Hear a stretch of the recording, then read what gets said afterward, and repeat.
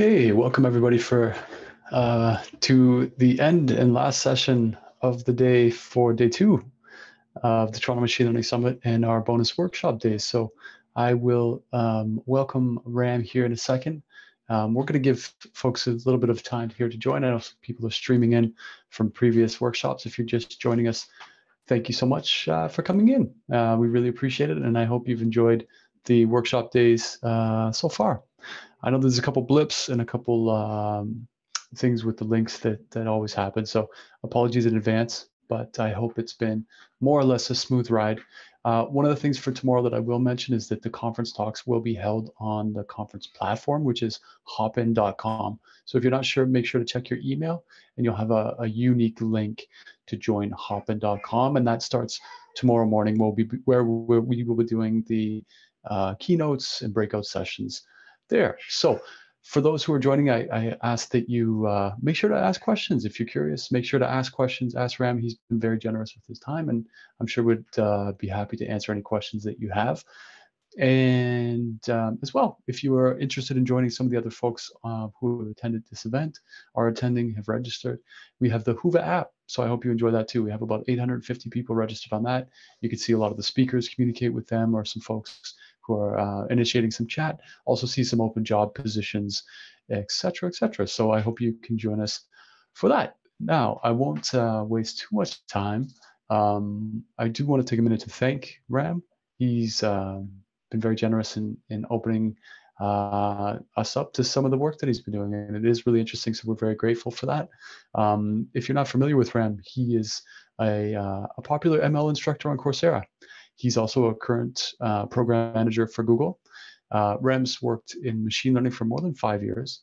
Previous to that, he served as a data scientist at Morgan Stanley and as an instructor at General Assembly. So he's the author of the popular Python AutoML libraries, AutoViz and AutoViML, which we'll be talking about today. So without further ado, I will pass it over to Ram. Thank you. And are you going to record this? I believe it is recorded, unless you tell me that you're not able to, in which case we won't. No, I am able to. I don't see a record button, so you are. We are recording, yeah. Okay, great. Okay, thank you. All right, so welcome everyone to my session. Toronto Machine Learning Society makes amazing conferences, and I'm always been a participant, a learner. So I'm lucky I'm honored to be presenting at this conference, which is, in my opinion, one of the top conferences in North America for practitioners. And their finance summit is something that I liked so much that I wrote a very nice email thanking them, and then decided to take the plunge and present in one of the workshops in the future, and they were kind enough to call me back to present. So here I am going to talk about my library called Deep AutoViML. You might have heard of AutoViML, which is basically based on scikit-learn. Deep AutoViML is a version of that, and it works on, as you can imagine, TensorFlow and KEras, which are deep learning libraries, and it helps you in building what I believe to be, performant machine learning models in a short amount of time. The key features of the work that is Deep AutoViML will be shared here. I'll also show you some examples and also help you understand how you can very quickly take this model development into, if you believe that it's a performant model, into production with very little effort, simply because I believe there are some features here that you like. All right, so what is Deep AutoViML? Basically, it comes out of work that I've done in the past. You can see my main GitHub page here, which is github.com/AutoViML. And that's the main page where I showcase some of the work that I've done in the last 2.5 years. It comes out of work that I did when I was an instructor, before coming to Google. And so I probably spent close to 4 to 5 years on developing these libraries. And I decided only in the last couple of years to open source them. And Google's been very supportive. And finally, happy to announce that we've got quite a bit of traction with these models, with these AutoML tools. AutoViML basically helps you build multiple models and fine-tune them with one line of code. AutoViz is currently used a lot in EDA, what's known as AutoEDA, and AutoTS is a library for time series, and FeatureViz is the one that I believe is very much underappreciated, but probably it's the secret sauce behind all of the success of all of these models. So I am a little bit surprised why FeatureViz is not getting this kind of attention that the rest of my other libraries have gotten.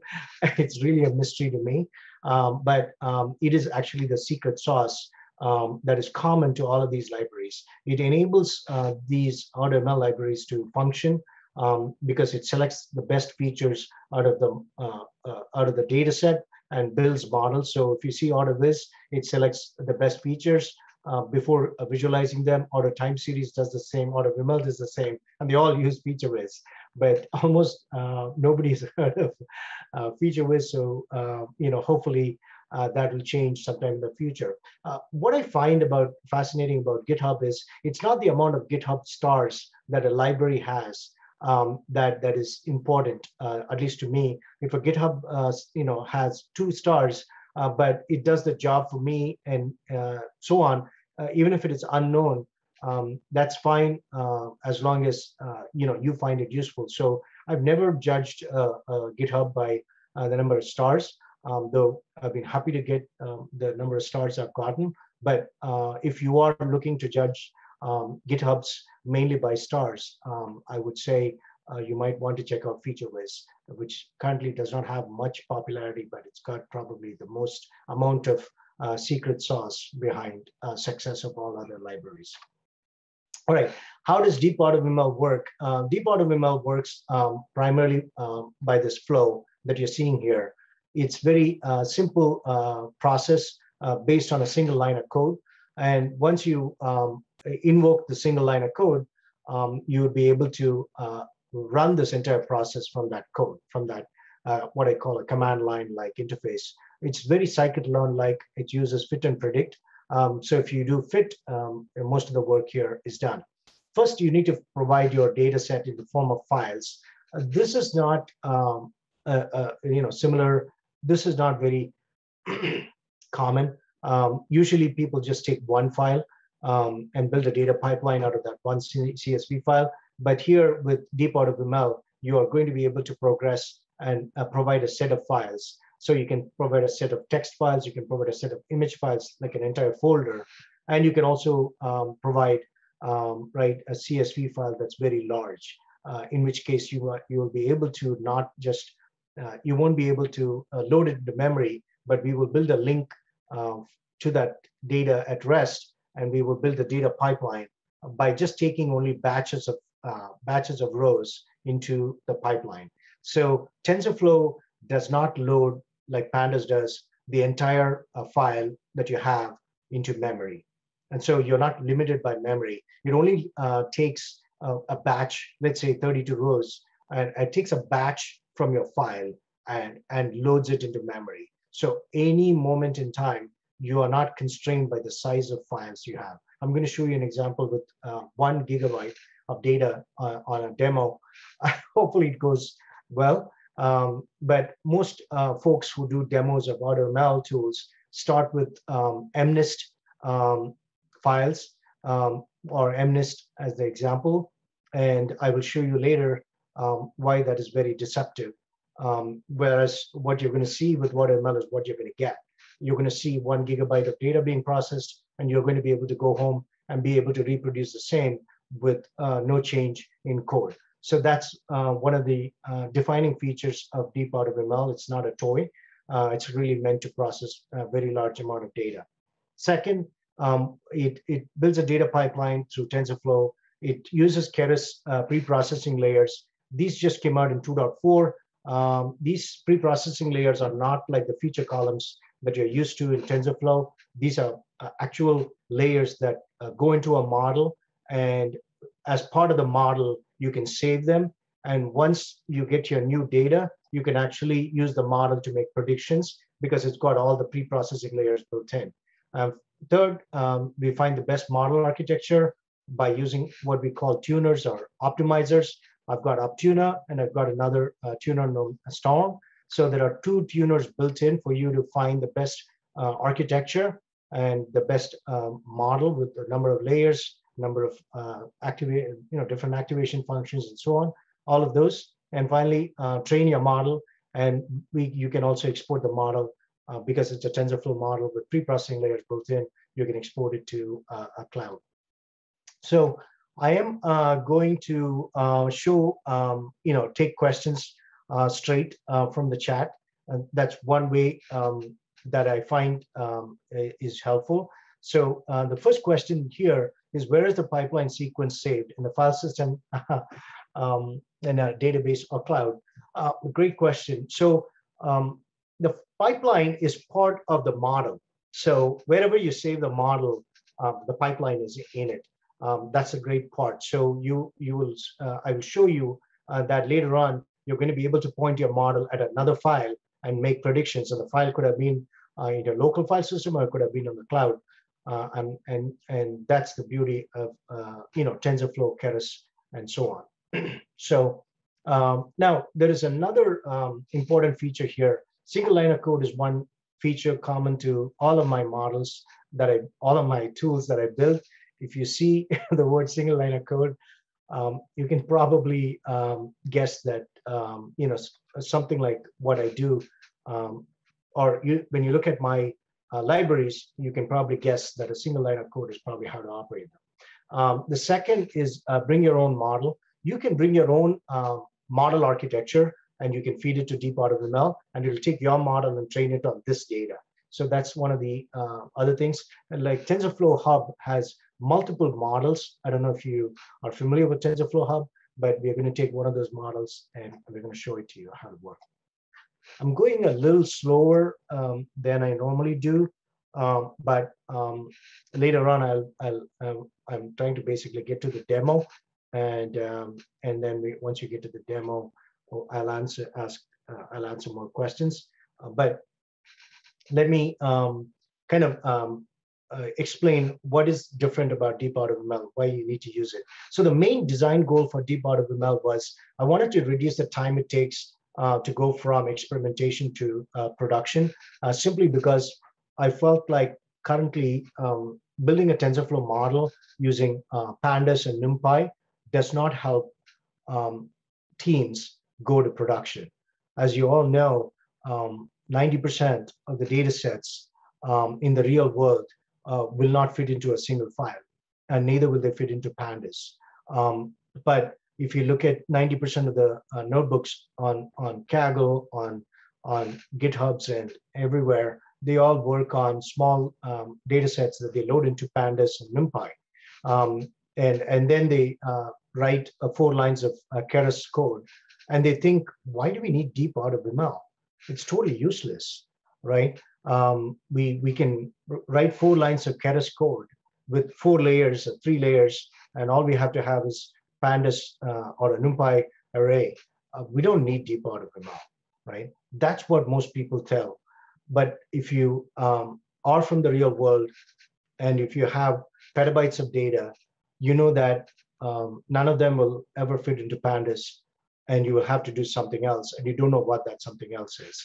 And it'll take you maybe a couple of years to get to that point where I have gotten in order to build this. So I hope that you are asking the tough questions of people that are sharing what they consider to be AutoML tools, and ask them questions like, can you demonstrate this on 1 gig of data right now? And I bet that it won't run 1 gig of data. And secondly, if it runs on 1 gig of data, it will probably take a couple of days to get back an answer. But we are going to run on today 1 gig of data, and it's going to finish just before this presentation ends.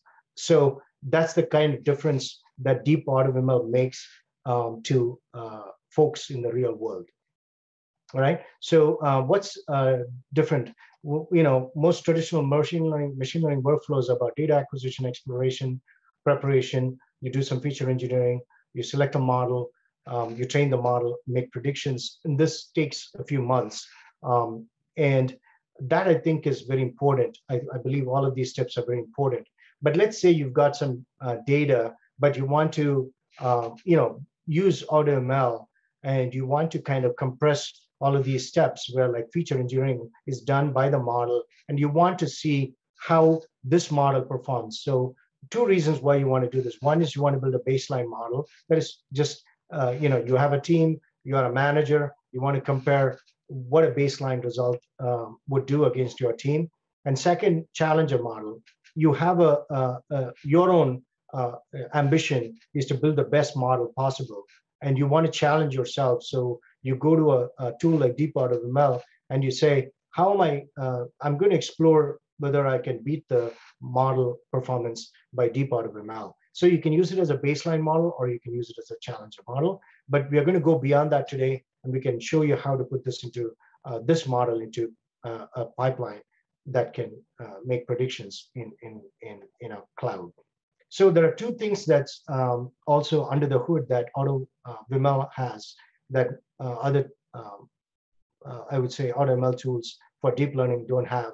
One is Optuna. So it uses Optuna under the hood, which is a framework agnostic tool that you can use for any machine learning or deep learning framework to tune your models and your parameters. So one option is Optuna, which is very popular. The other option is not so famous, but something that I love is by a young person who just recently launched this library. And I found this called Storm, a stochastic random mutator.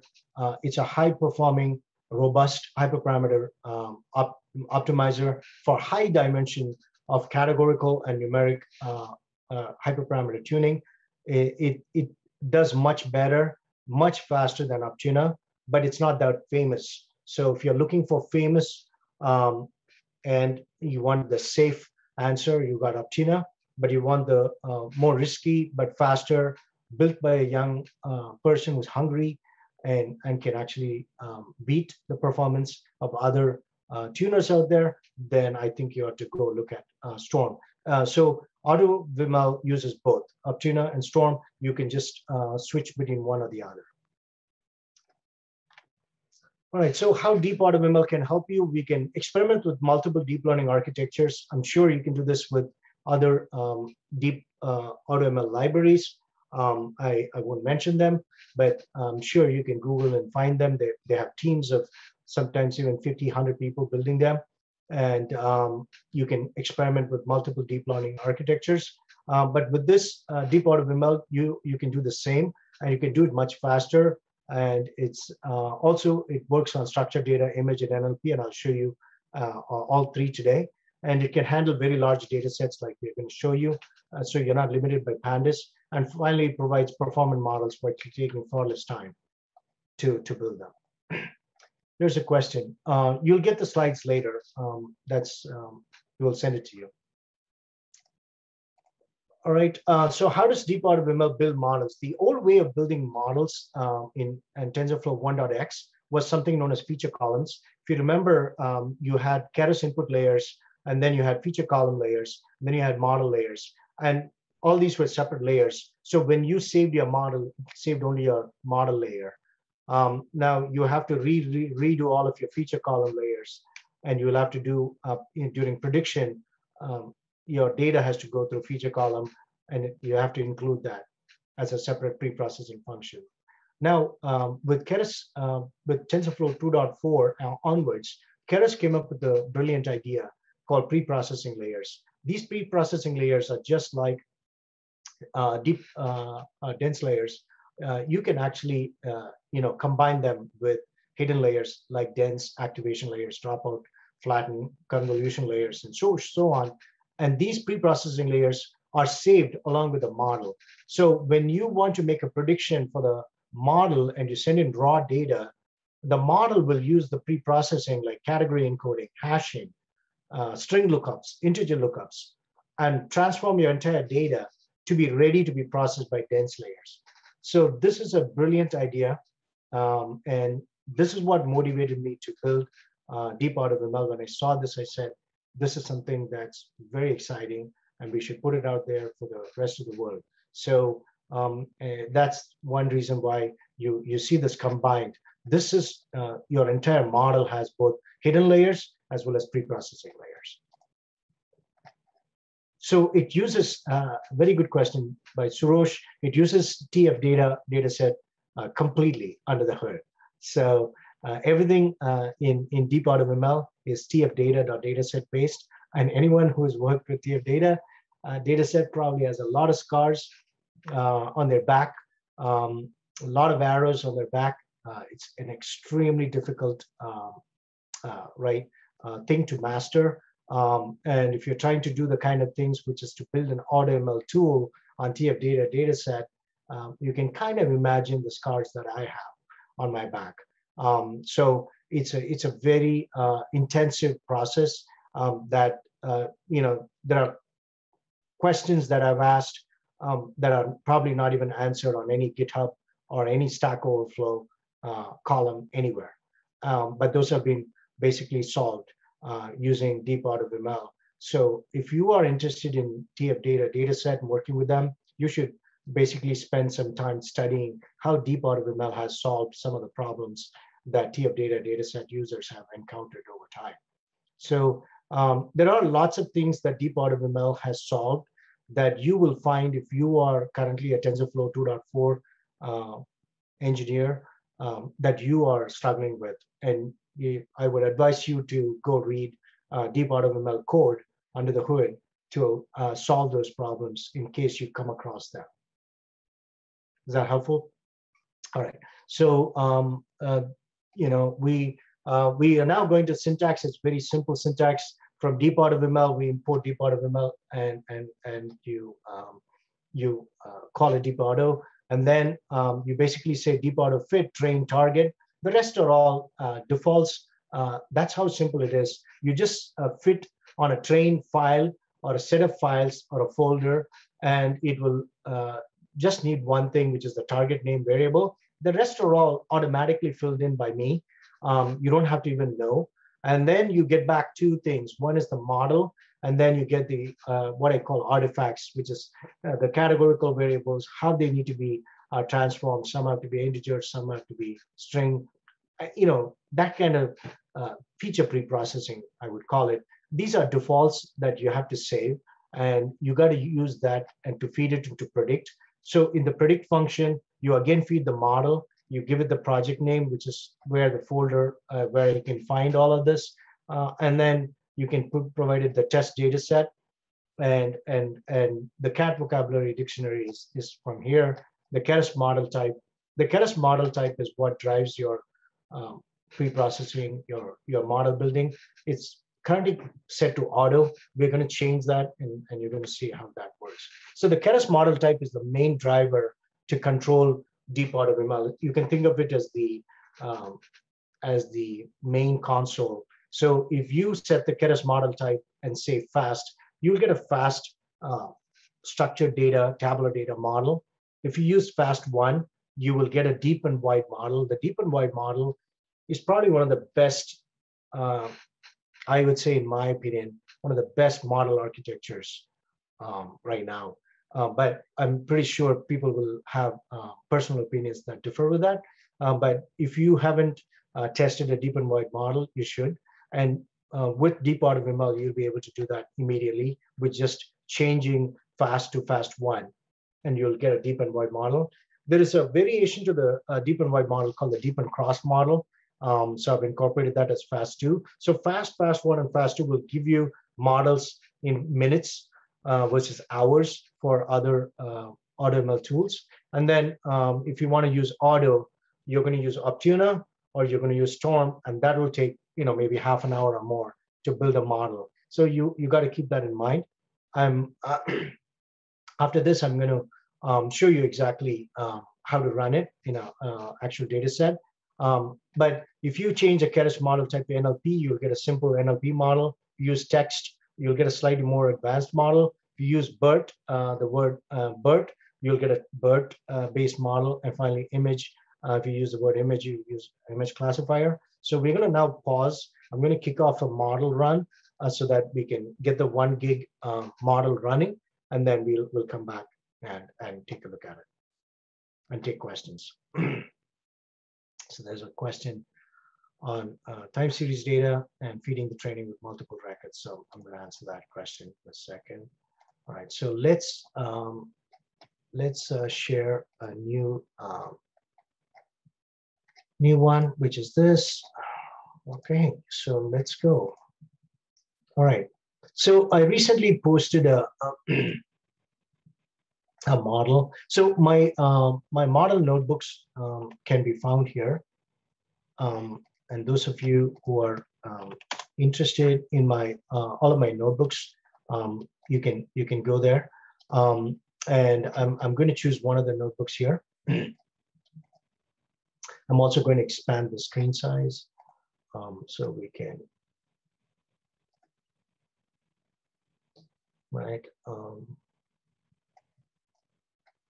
Okay, here, let's go with.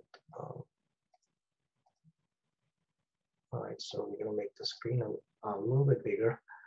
So you can see the list of models, notebooks I've created. I typically put all my notebooks with different demos is a way you need to look at. Today, we're going to do the November tabular competition. So we're going to take the Kaggle competition for November data set. You can tell here that I've already run it. It's got a score of 0.724.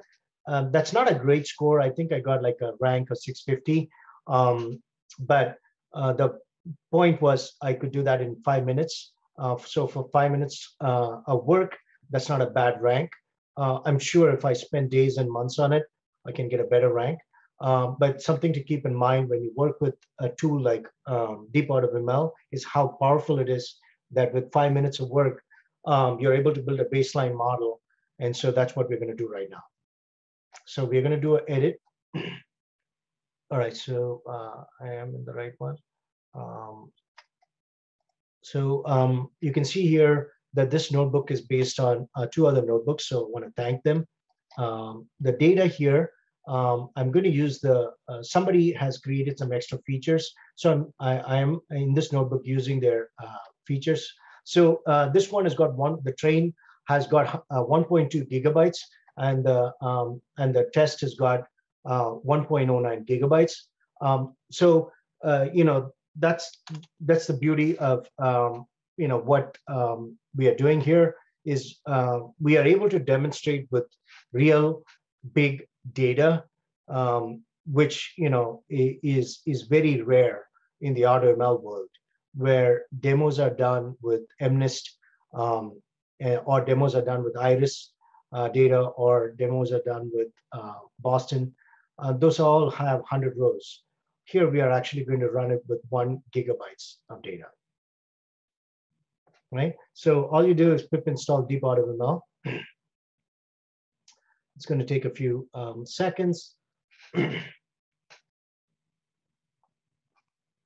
in the meantime, while it does that install, I'm going to go ahead and answer the question. So how does it handle time series data, right? It doesn't handle time series data yet. That's one reason. I have another library called Auto Time Series. It actually uses XGBoost, Facebook Profit, and a few others. I need to write a small amount of code to make a Deep AutoML run time series. I just haven't found the time, but thanks for reminding me. I'll do that. The second is how do you feed the training data with multiple records? We're going to show you examples in text and image. We're going to upload an entire folder, so you can actually upload folders. But when it comes to tabular data, you can have any sized file you want. Like we are currently having 1 gigabyte. It'll feed it automatically by record.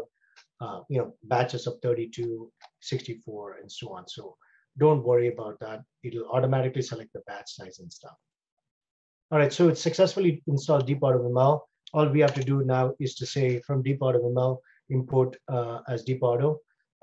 Ignore the warnings. I'm using a GPU, by the way. So you can see in the settings, I'm using a GPU.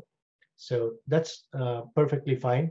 It automatically detects GPU and it'll set the settings called strategy, scope, and stuff.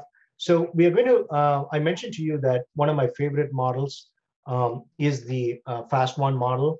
I forgot to tell you that there is a little problem with the data.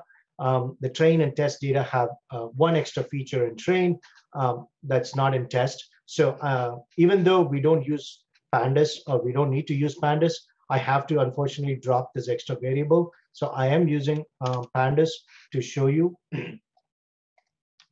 So the name of the file, we are not using pandas. So let me emphasize that. We are using pandas only in this case because the train and test have different set of features. And I want to get rid of this extra variable called kfold. But that's the only reason I'm loading it into pandas. But typically, if you have a train data set and the test data set will have the same number of features, then you don't have to use this train. You can use the file name here as train underscore file name, and it'll run perfectly. But in this particular case, since I have to drop a field, I'm doing that. You can see there are hundreds of variables. It's got like 100 variables. I've dropped the kfold variable. And so you've got, I think, 600,000 rows, 102. And that's not a problem for us because we are using, we are using Deep AutoML. And we are going to use the model type as fast1. So we are going to run. The project name is the folder in which you're going to save the model. So we're going to just kick off the model. We're going to come back and take a look at it periodically so you can see at what stage it's in. This should take about 26 minutes. I've previously run it. Sometimes it's faster, sometimes it's slower, but let's leave that and come back, right? And take some questions in the meantime. If not, we'll go back to the presentation. All right, so I'm going to show you just how Kaggle competitions have used keras in the past. So your typical data set or your demo is going to be like this: import TensorFlow, from TensorFlow import keras, and from keras load MNIST data set, split it into train and test, X train, Y train. Here's my deep neural network, 4 lines, okay, 5, sequential, flatten this, and just come up with a bunch of dense layers. I don't know why I chose 128, but hey, I'm going to try 128. And then I know I need 10 classes in MNIST, and I'm going to use Atom. I don't know why I'm using Atom, but I'm going to use it anyway. And 99.9% of AutoML tools will use the metric accuracy because, hey, if it's imbalanced data set, I'm going to look good because 99% of my 99% of my data is the 0 class, only 1% is the 1 class, and I'll be able to show everyone I got 99% accuracy, right?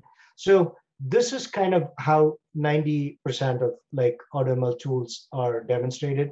And we are going to show that is not the case with Deep AutoML. This does not, by the way, this code will not work in the real world at all, right? Why? Because you cannot first import it into NumPy or Pandas, they'll blow up. Second, if you built a model with just this particular 4 layers or 5 layers and you don't know why you chose them, you might get very good results or very bad results. And if you showed a metric as accuracy or Atom and so on, you will not be able to explain why you chose any of them, and you've not done any hyperparameter tuning. And for you to do the tuning will take days, if not months. So let's take an example of how Deep AutoML builds a model. So this is a typical model that Deep AutoML builds. This is a deep and wide model. As you can tell, the same variables go through two layers, two sets of networks.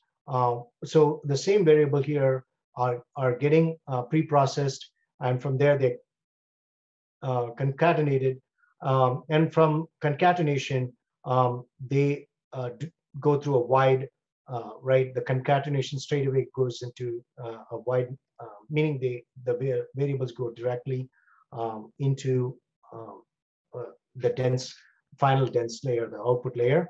And then these same variables are concatenated and they go through a deep layer, and the deep layer has multiple dense layers or hidden layers, and then you will concatenate both and feed them to get your result.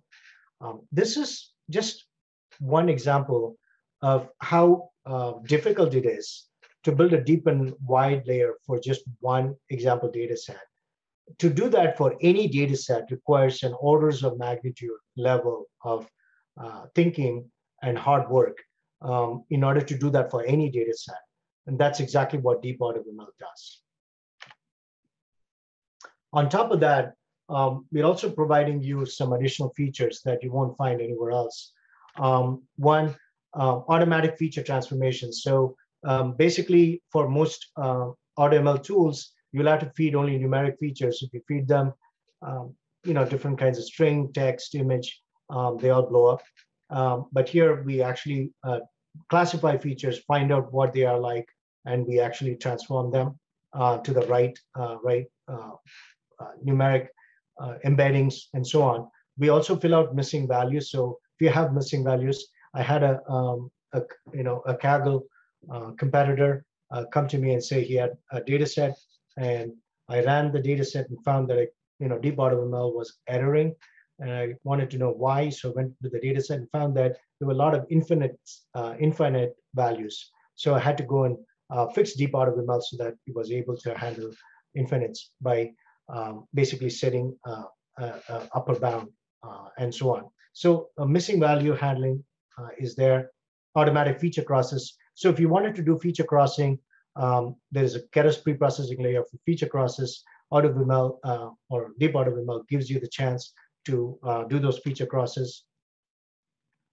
Also in TensorFlow, you will get an error if your variable name is somewhat odd. And you will not be able to tell why you got that error unless you study TensorFlow deeply. And I found out the hard way that if there is a space or a blank space in your variable name, TensorFlow is going to blow up and give an error, but the error is not going to say your variable name has a blank space. It'll say something else. So you actually have to find that out. And so I changed the variable name with an underscore, so your data set is saved and it doesn't blow up for that reason. We automatically do label encoding for target labels. So if your target label is survived true or false, that's could be a text string, or it could be a Boolean variable, and automatically label encoding the target variable is not done by most tools, but it comes with deep AutoML. Also, deep AutoML out of the box can handle multi-label, multi-class, and so on. I can go on and on, but hopefully you get the picture. So once you train the model, it can be used directly for predictions on raw data. So I've taken an example of the Google Cloud platform where you can set basically a model name. So I've given it a model name, property price, version name, and you can basically send this as your, these are all, by the way, on the Cloud Console. That's why you don't have a string. So don't think of it as Python code. This is not Python code. This is the Cloud Shell.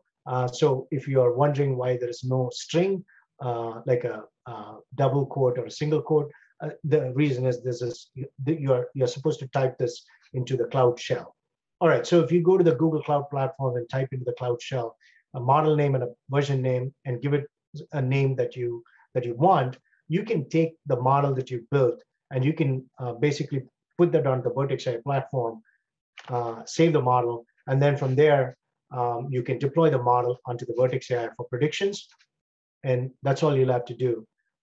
these code can do that. And if you were to want to make predictions, look at the predictions input JSON. Square footage is a number, but the type of the house is a string called house. This is something you cannot do with AutoML tools unless you have the Keras preprocessing layers built in, which case it will turn the type of the house into a label encoded variable, numeric variable, and it'll only deep AutoML kind of models can do that. That is a model that's got Keras preprocessing layers built in. So I hope that gives you an idea of how to use deep AutoML. We're going to take a little pause, and now we are going to go back and check the running of the TPS. So continues to run. You can see here. The model is still running. Like I said, we've probably spent about 10 minutes running this. And I'll just walk you through the process that it's going through. How does deep AutoML work under the hood? You are seeing that it finds that there are 101 numeric columns, and there's no other type of columns in this, and it prints those out. There are no other types of columns. It does some analysis to figure out whether you should do feature crossing. In this particular case, you cannot do any feature crossing because they're all numeric. And then it checks and sees if there are any NLP variables. There's none. And we are basically finding that there's a nicely balanced data set with 50-50 as being our our distribution. Now, in this particular case, we are going to build a model, like I said, a deep and wide layer model, and it is currently running. So one of the things that I wanted to change how AutoML tools are measured is I decided from the get-go that I would not use accuracy as a metric for classification as a default. We'd use balanced accuracy, or what is known as balanced sparse categorical accuracy in TensorFlow. But balanced basically says that if you were to predict all ones or all zeros, and you get 99% accuracy in an imbalanced model, that balanced accuracy would be 50% because you got all ones right or all zeros right, but you do not get any of this ones or zeros right. So balanced accuracy in that case would be 50%. If you were to use that to measure a lot of AutoML tools, you'll find that they're all falling short by a big amount because they all use accuracy as the main measure, and that's very misleading. So from day one, I built a deep AutoML to show you deep balanced accuracy. So you can see that if it says it's 70%, hey, it's got balanced on the balanced both the zero class and the one class right, and it's accurate on both the classes. So that's what it's doing right now. We will come back. I know I've gone through a lot and probably a little fast. I hope you're able to follow along. Okay. All right. So I do have a quick question. Sure. If you don't mind, Ram. It ties in together so many different tools and pieces. And like you mentioned, you had lots of intricate questions about how everything works because you need to tie it in. How worried are you about changes to the underlying software that's being made that will sort of break the system you've built, and who is making that? Yeah, great question. So Optina is something that I don't have too much knowledge of. I'm only using it as a tuner or an optimizer. The rest of them, I'm pretty close to at least what's going on in the TensorFlow world, because I can at least read up about it and find out in Keras. The other one that is Storm. Storm is something that's very simple under the hood. So the changes that are being made are not very dramatic. And so I'm more worried about the changes to the TensorFlow syntax, where libraries can move around a lot. than I am with other things. So what I've done is to freeze each requirements.txt, setup.py files to the exact version number. So when you install something, it installs the exact version number of TensorFlow that particular version will run on. And you, like you're going to see in the Kaggle notebook that I'm running, it's installed the right libraries and the right versions, right? Here, you saw that it installed, it uninstalled a few things and installed the right version. So 6 NumPy, I actually don't use the latest version of NumPy because I don't know if you know, TensorFlow has a problem. So I use an older version. TensorFlow, I use 2.6 and so on. So TensorFlow is currently at 2.7. So these are a few things that I have, kind of fixed so that your code doesn't break. That helpful? Got it. Thanks. Yeah, thank you. Any other question? I want this to be helpful for you. So, no question is too, I would say, is too simple or too simplistic, So if you feel like a question might appear to be simple, it may not be. So I wouldn't feel shy about asking questions. There's one more question in the chat, Ram. Yeah. Okay. Sure. Yeah. So great question on MLflow. AutoViML can be integrated with MLflow because MLflow is an API and it can be done. I have not done that yet, partly because it would, it will take me some time, and I have not really focused much on MLflow and their API, but it can be very quickly done. I'm more focused at the moment on time series and a couple of other things that are higher priority. But if people talk about collaborating, incorporating MLflow, I'd be happy to collaborate with someone who knows a bit about MLflow, and we can easily combine that. How do you track performance?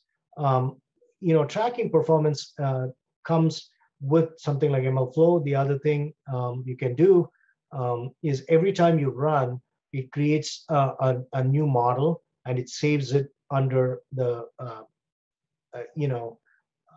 I would say here, right? You got logs, right? The my logs shows you the TensorBoard logs are saved there under deep AutoViML. So there's a bunch of stuff that's being saved. Each time a model is run or trained, it saves it under the time, date and timestamp. So you actually get a new model every time. And the TensorBoard is an amazing tool that each model has its own TensorBoard logs so that you can compare multiple models using TensorBoard. So that's why I've not been very focused on MLflow, because I know that with TensorBoard, it's very easy to compare multiple models. All right, another question. Is it possible to attribute model performance differences to individual architectural components? Not yet. That's very difficult to attribute, hey, we got a 5% improvement in the model. That's because we changed the activation. But if you were to write model changes, and every time you run the model with a different architecture or a different activation function, let's say, and you get a different saved file or model, obviously with TensorBoard, you'll be able to see, I changed this and I got this performance. I changed this and I got a different performance. As long as you keep the name of the project different, you can get infinite number of individual changes to your performance and track them that way and just compare them using TensorBoard.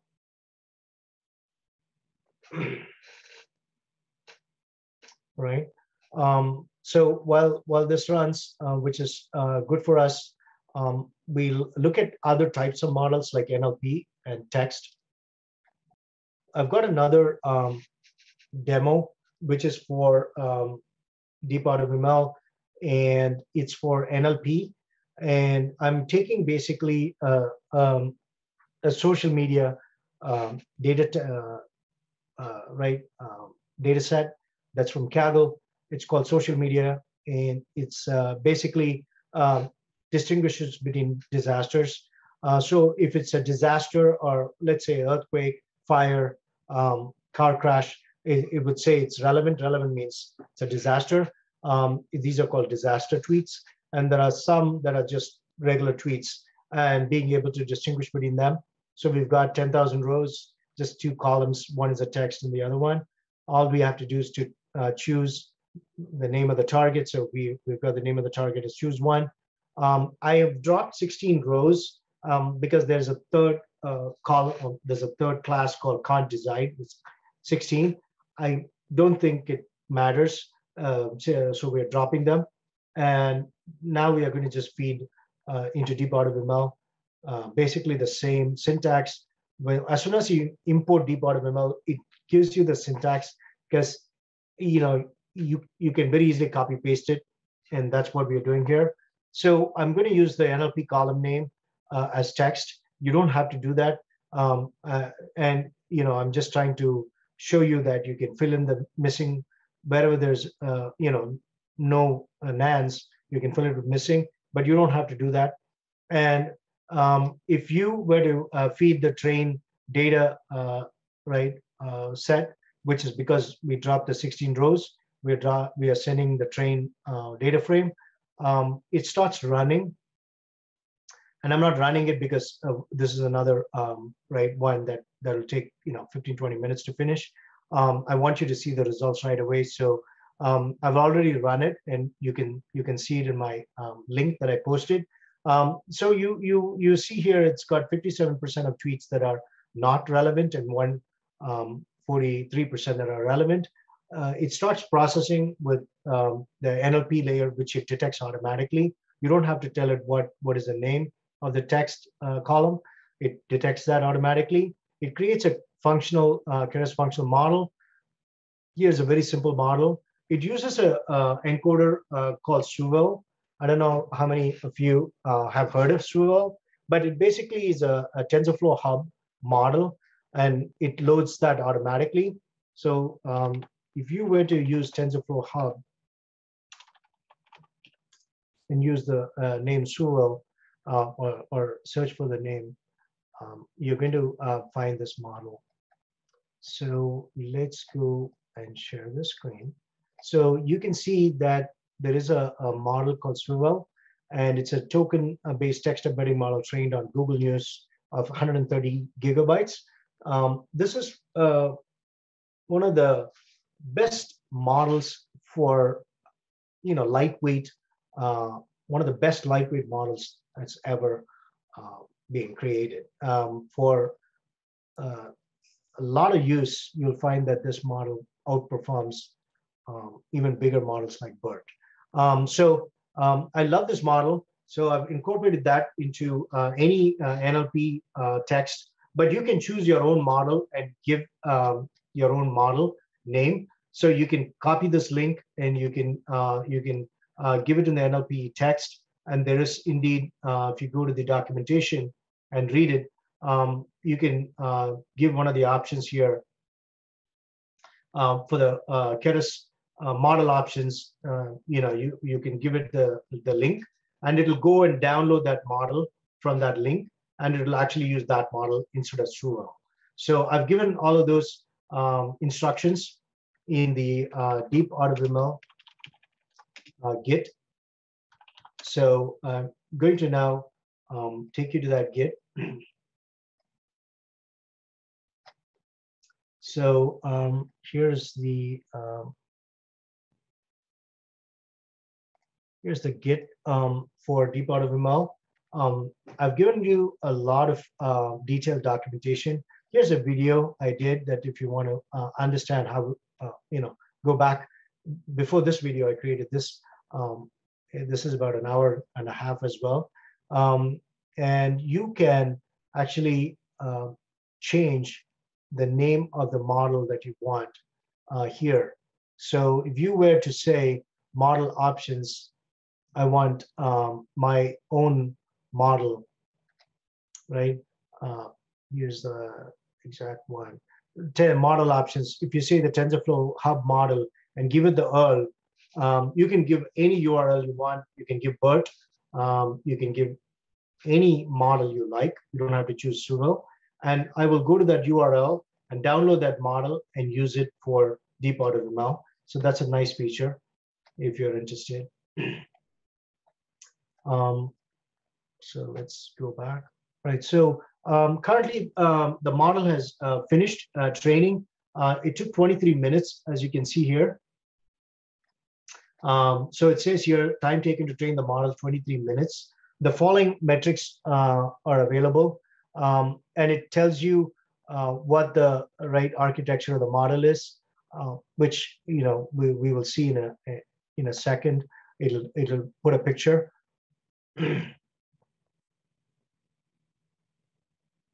It saves the the artifacts that I mentioned earlier, how the variables are actually transformed.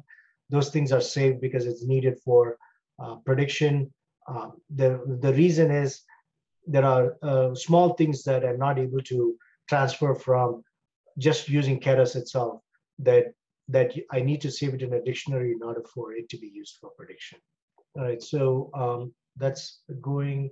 It's also using a simple validation data set, which it has set aside, and you're going to see the results of how it performed on that validation data set.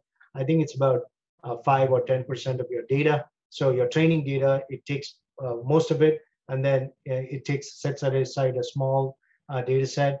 So you can see that it has trained well. It needed only about 12 epochs. You could have spent more time, but since I chose fast one, which is a deep and wide model with very few epochs, you can see that it's doing pretty well, 70%.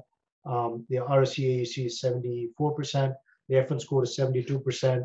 The balanced accuracy is 72%, and so on. So this is all important stuff, which to me shows how truly an AutoML tool should display its results, which is show me everything, show me average precision, recall, F1 score, everything. So I can decide whether the model is good or not. Most folks just show you accuracy, and that I think is very misleading. All right.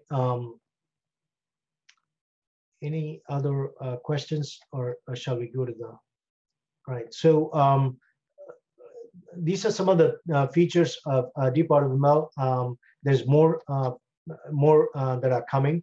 I mentioned to you that automated distributed training.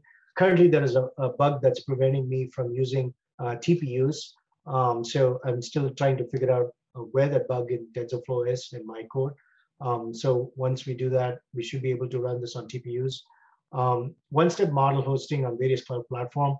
My goal is to basically help you choose a model, a cloud player, and say, hey, host, put this model or save this model on a bucket on GCP, save this model on AWS, save this model on Azure by just one line. I haven't gotten there yet. The other thing that people have asked me is to build some time series like RNN, sequence to sequence. Same thing people have asked me is cloud hosted. If I can put my image text files in GCS buckets, can you just read it from them? I can't really read them unless you give me authorization. So I'm figuring out what's the best way to ask people to, for that information when they use their own library, deep AutoML on their own machine.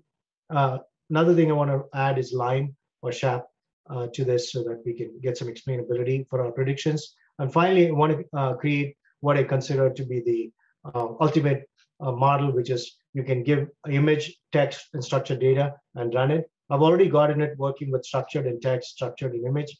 I just have to put them all together, probably one more step, and then that should be the ultimate model, AutoML tool. You can have image in one folder, text in another folder, and structured data as a CSV file. It'll combine all of them and build a single model for you. I'm almost there, but I probably just need a few more days of like quiet time to be able to do that. All right, so questions. If I want to adjust parameters, example, learning rate or not, now how do I modify it? Is it fully integrated? So great question, Jua Wang. Is there an example? All right, so yeah, so what we are seeing here is, there are several examples of how to change your this thing. So we're going to see that. If you go to the GitHub, I give you an example of changing the keras options. So if you go to the GitHub and you look for the word keras options, you can change the keras options and say, hey, I don't want patients to be, normally it's 10. I want patients to be 30. Let's say you want to change the activation to always use a certain thing. You can have that. Let's say you have, there are so many keras options, basically like early stopping, right?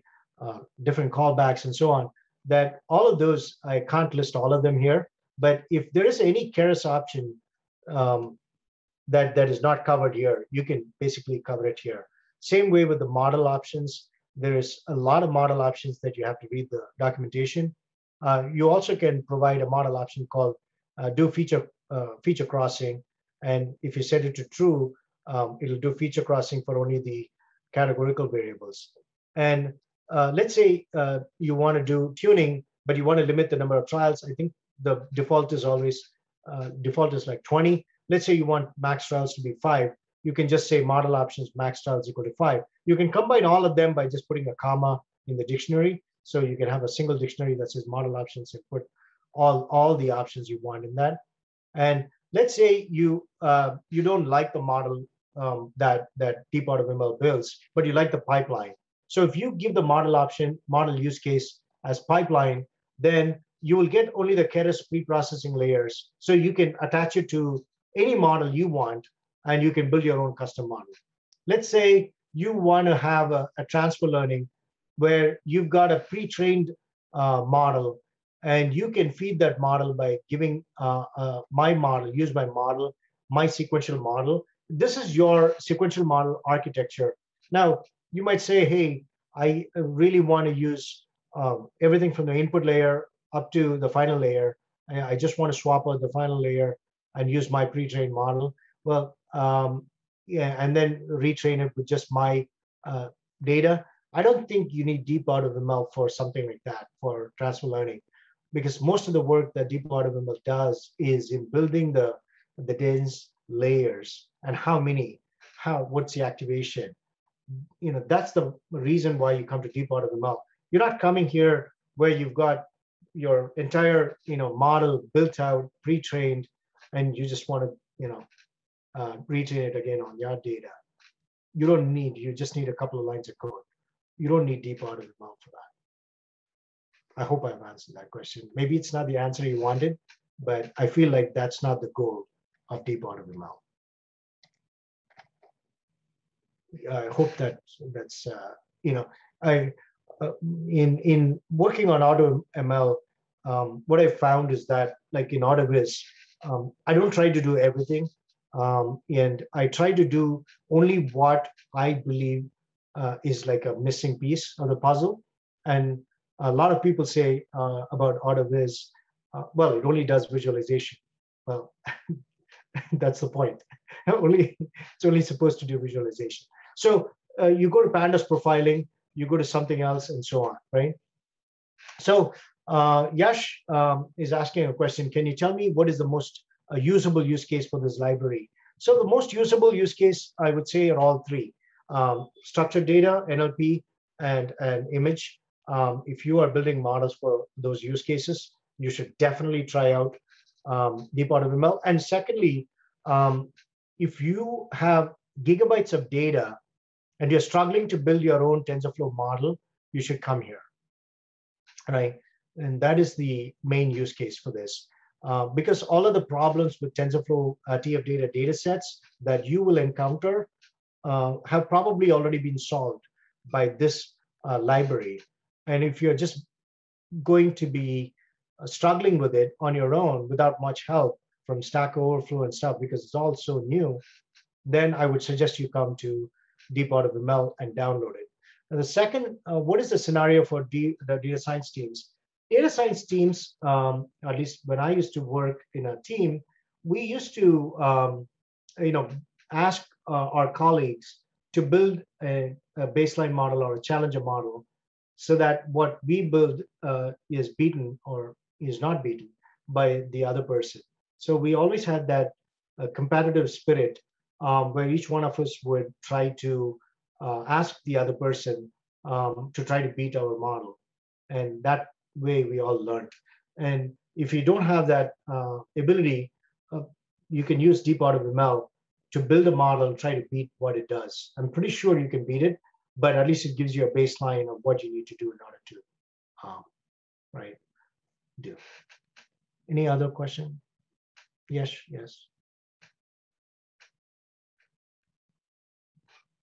I still have to demo the NLP and an image, so I'm going to go to that.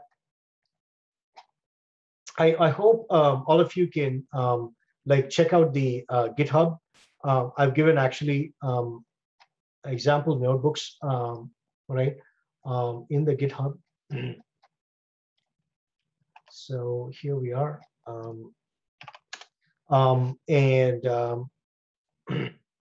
so you can go to the GitHub and you can read it, or you can go straight to examples and you can download the examples I've got here.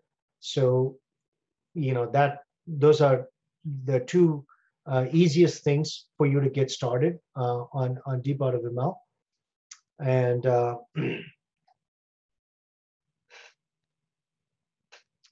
yeah, can it handle data augmentation pipeline, custom data augmentation, not TF image or something like that? No, that's a very good question. Data augmentation, which I've used in NLP, is a separate step that you have to do. And trying to integrate that into model building, I don't think it's fair. What this does itself is a tremendous amount of work that adding other things that are extraneous to it, I think will overly complicate this process. And it's also not built by a team of 20 or 30 people. It's built by one person. So typically I like to keep it focused on something that I can master and something that I can do, and the rest can be basically done. But whatever little that it does, I try to make sure that it is somewhat state of the art.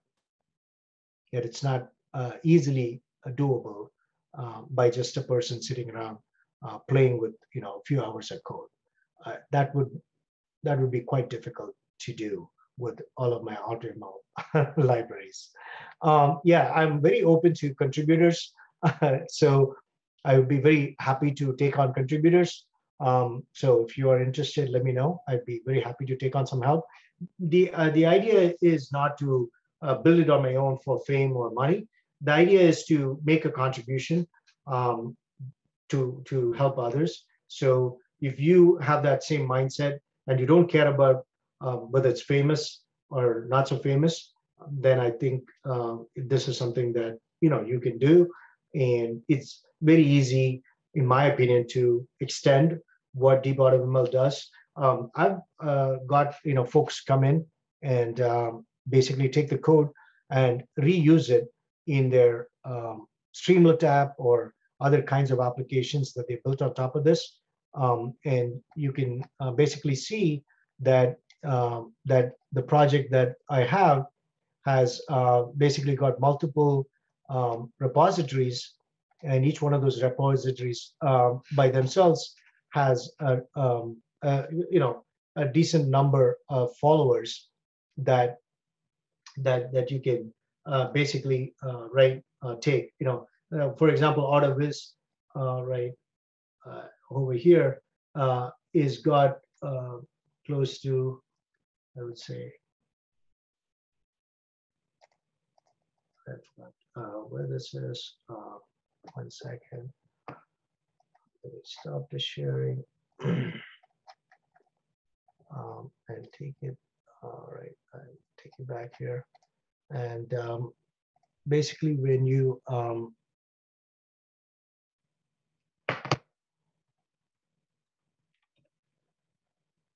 in AutoViz itself, you can see that there are right quite a number of folks that use AutoViz as their fundamental building block. It's used by over 101 different libraries and folks as kind of the underlying base for their own tools. So usually my hope is that people take these auto tools and they use them to build apps around it. And that's the idea. All right, so I'm going to now jump into NLP and just show the COVID-19 image classification. So this is a very interesting problem. COVID-19 X-rays are available on Kaggle, and basically this is not a single file. It's actually a folder. I mentioned to you earlier that folders are where images are stored, and all you have to do is to give it the name of the folder. And you can see here on the data side, the COVID folder has train, has got COVID normal viral pneumonia, and it's got train COVID normal viral pneumonia. So it's basically a folder under a folder. And this is something that other AutoML tools cannot do. This one basically takes the folder itself. All you have to tell it is give it the name of the folder. You got to give it the name of the image height, the number of channels, and there you go. The same syntax, same everything. You just have to give it the name of the model type as image, and we've done that. It starts running, and it uses a model that's called MobileNet, and that model basically gives you like a 93%. Like I said, I typically don't like accuracy, but in this particular case, I decided to give accuracy as one of the metrics, simply because it was not an imbalanced data set. And we are going to actually see that it's better, the model does better. So here's how the sample data set looks. Normal X-rays, viral pneumonia X-rays, and COVID X-rays. And the test and validation accuracy, train accuracy is in the 90 range. I'm not very impressed because I want to see that in action. So we actually are going to give it a test folder, and the test folder, basically we're going to ask it to predict. And on the test folder, we find, I think it gets somewhere in the 99% range or something, right? So, all good. I always like to see better performance from the models, but if you're not getting performance from a certain model, do let me know, and I'd always like to investigate why. But this is another notebook that you can look at, and we are going to go finally back to the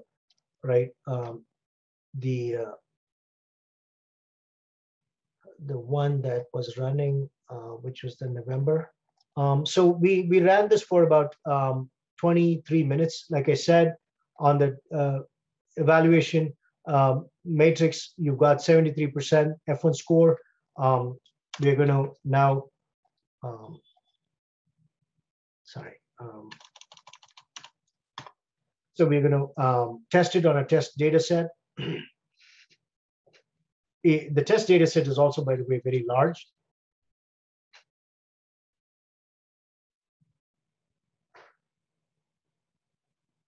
Okay.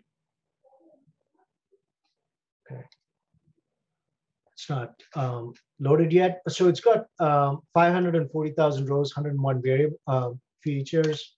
Now we are going to make predictions on that.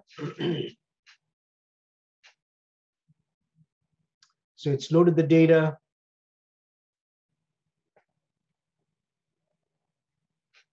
It's still running.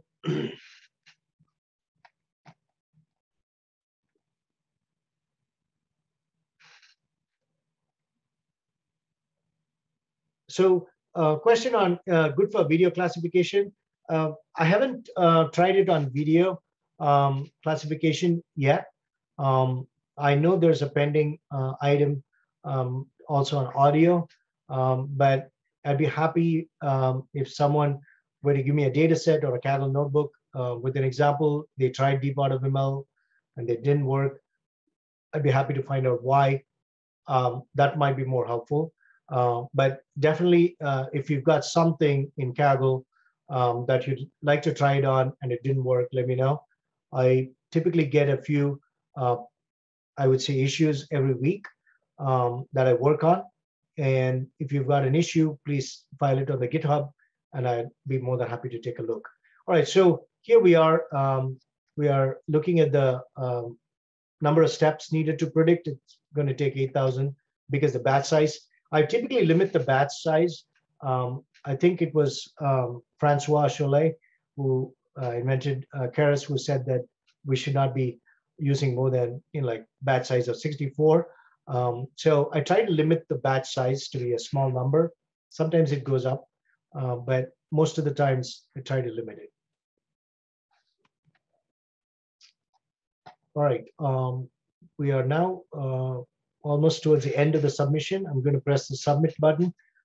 You can see that this notebook basically has been already run, and we've already gotten a score of 0.724. I don't expect that to change, but anyway, we are going to go ahead and submit it because we ran it, and we're going to see what rank we are going to get.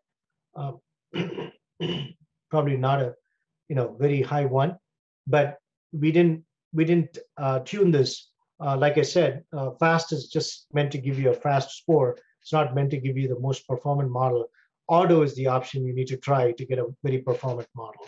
And that may take an hour or more to run because it tries various deep layers, the number of dense layers, the number of activation, the different kinds of hyperparameters that you can tune. So all of those take time, and the max trials is the variable that controls it. So if you try to change the max trials to 10, 15, 20, you can get a more and more, I would say, more and more performant model as you increase the number of max trials to 30 and so on. All right. So any other question? So there's one in the chat, I believe. Yeah, the demo question I answered about the video classification already. Okay, perfect. Thanks. All right, cool. So predictions we are seeing here. We're going to now submit this, and we're going to just look at the sample submission. Just to make sure it's not predicting all ones, I want to just show you that it's predicting about 52% ones. So it's about similar to the number of ones that are the trained data set. So we know that this is not fake. So we submit this. So here we are. We're going to submit this, and we're going to see what the results are in a second, what rank we're going to get. And as I mentioned earlier, that data set was quite large for a demo, 1 GB, 102 features, over 600,000 rows. Typically, you don't get to see this kind of a demo with an AutoML tool. Even professional things that cost millions of dollars, because it does not complete on time for a demo. That's the biggest problem, right? So I think it's going to take a few minutes. I know we are out of time, but any other questions before we close? So this is a great question to set max time for training. I've not done that because I kind of feel like you should focus more on the architectures I have, not on the time to train. Fast is meant to give you a very fast model. So fast 1, fast 2 are all like different gradations of models in terms of time. Autos being the one that's the most complicated. And I don't believe in setting max time. So that's the reason there's no max time for training. Because you can be very wrong in estimating what the max time for a model or a data set ought to be. You might think for this data set for gigabytes, it should take a few hours and set the max time. Well, it got done in 23 minutes. And it's a very good performing model. Or you might set for some other data set, 5 minutes is the max time. It should have taken 5 hours instead. I always feel like you should focus on architectures and trying out different architectures than trying to artificially set the max time that you're willing to give it for training. So I don't think I will do that. Yeah, Shreyas, go ahead with your question. Hi, Aram. I was wondering, is there a shutoff based on the learning rate itself? Like if the learning rate's not improving anymore, then does the model, can we shut the model down? Early stopping is the way you do that. So you set early stopping anyway, when the model, when it doesn't improve, it stops. So we saw that here, that the model training stopped after 12 epochs because of early stopping, because it didn't improve. And it's based on the balanced sparse categorical accuracy. And that is, I think, the best metric to decide to stop on the validation data set, which it has never seen.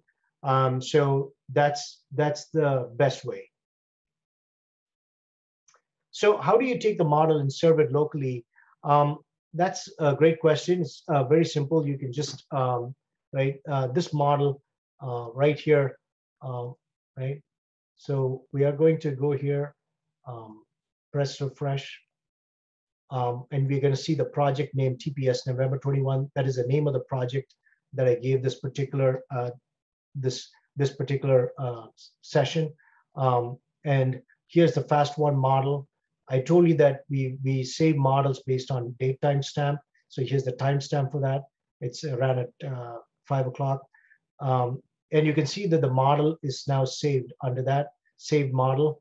All you have to do is to take that saved model .pb file and the Keras metadata pb file, and there are any number of commands that you can Google how to serve that TensorFlow model locally.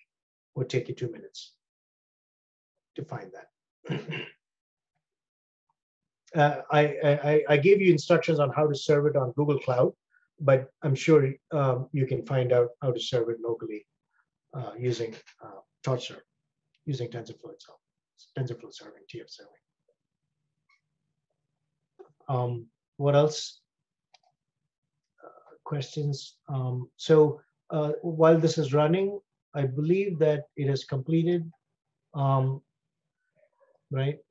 And we can actually see, we can actually go here. We can actually go here, right? So let's go to the notebook. We can look at our work. So here's the competition. So I'm going to share what the competition looks like. Here's the TPS competition, right? So this notebook, when it ran, I think, right, this thing hasn't changed much, 724, the best score, logs. So you get the logs here. Okay, let's go to the competition. Here's the competition. Okay, let's go to the competition here. You can see the lead of my submissions, and you can see that it's completed 0.724. It is not updated yet. It is not completely finished running yet. So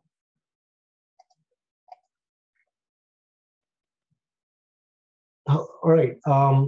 Any further questions?